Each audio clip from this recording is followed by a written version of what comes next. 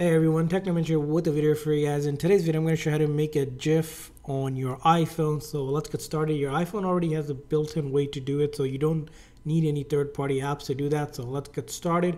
So first thing is you're going to want to go ahead and locate the shortcut apps on your iPhone. It should be already installed as it's a default app.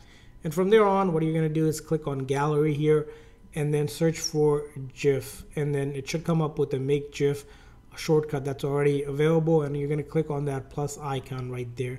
And from there on, we're going to go back to Shorts here, and we should see it right there. And now we can start using this to make a video into a GIF from our phone.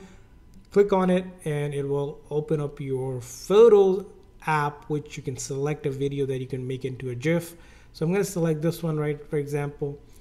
And then I can go ahead and make the length shorter, bigger, or pick out which length I want the GIF from. And then when I'm ready, I'll click on save, and it will start processing it and show us a new GIF that was created from that video.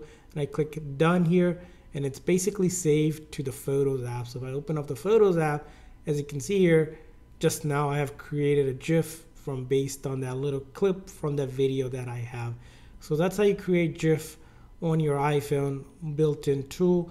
I hope this video was helpful. If so, please consider the like and subscribe button for more tips and tricks for your iPhone and other iOS devices. We'll see you guys next time.